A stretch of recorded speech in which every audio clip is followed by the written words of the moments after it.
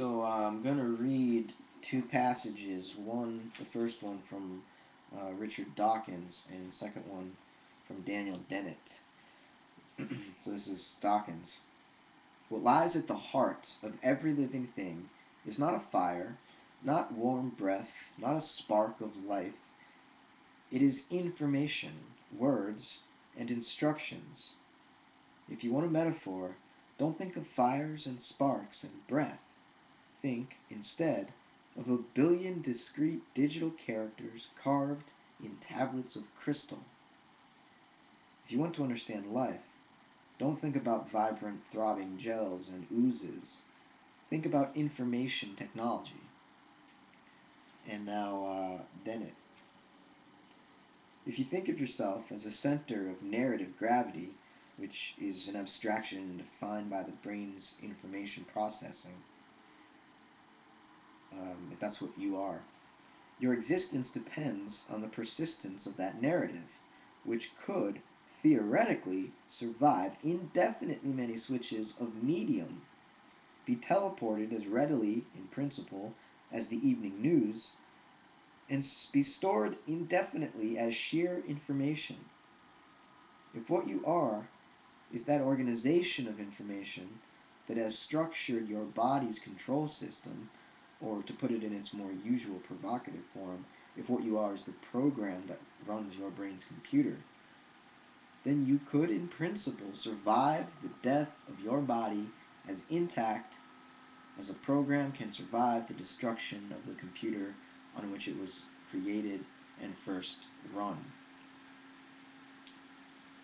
So, these guys are supposed to be, the hardcore materialists, the guys that take science seriously and don't import any kind of supernatural or anthropomorphic or phantasmagorical ideas into their philosophy or their science, their truth talk, whatever you want to call it. But yet, what do you guys hear and girls hear about? What do you hear in these passages? I mean, I basically hear a form of Platonism, which has abstracted information, or in other words, the true objective structure of reality, from what we actually experience, our embodied existence as human beings. So, in other words, the truth is never something we experience. It's always hidden from you, but yet totally in control of what's going on. So, Dawkins is the creator, the founder, the person who originated the genocentric theory or the genocentric interpretation of Darwinism, which basically has it that there is this disembodied informational structure embedded in nucleic acids, which produces or codes for or computes your body, your phenotype, and by proxy your consciousness, which is reducible to the body, as far as Dennett and the standard materialist picture is concerned. So you are a genetic computer. You're programmed by digital code, which is not material, apparently. It's eternal. This is Platonism, and usually we don't think of Plato as the scientific one. That was Aristotle, right? So it's, and Dennett is removing our consciousness from its medium. He's basically saying, yeah, you have a soul. It's information. He's just changing, he's using information, which is a popular word to use because we're also fascinated by computers. But he means essentially the same thing as a Christian in the Middle Ages meant by the soul. So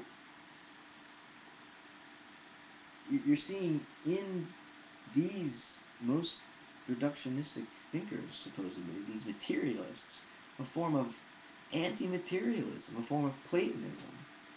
And it's glaringly obvious, I think. it's just fascinating to me. Like someone like me who sees mind and matter as the same, or if not identical, then at least two poles of the same uh, existence, the same reality.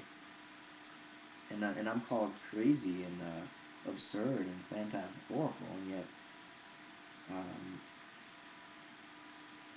if I mean, if we're going to be materialists and focus on what we see and actually experience, then mind and matter, mind and body are the same thing. There's not this soul, this informational um, construct of eternal ideas that are invisibly embedded within us and somehow make us like we're machines built by that code. Um, in other words, bodies controlled by a soul.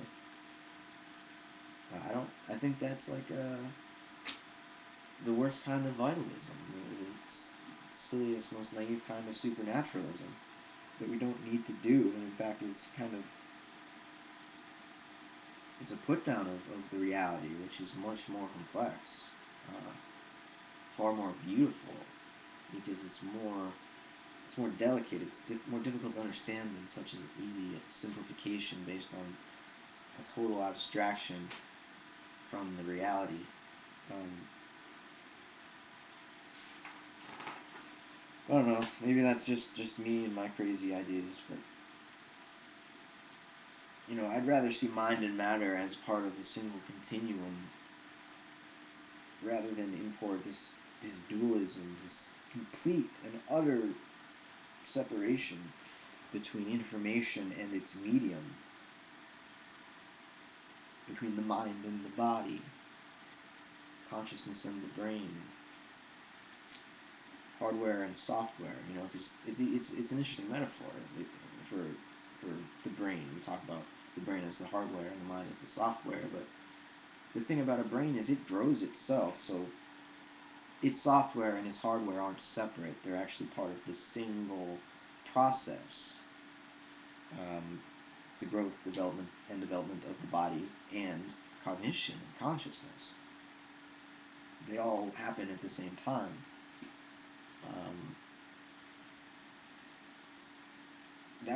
That just seems to make more sense to me. More sense in terms of trying to understand reality naturalistically rather than supernaturally, or in a Platonist way, because that's what I see here. Tell me what you see. Let me know if I'm wrong.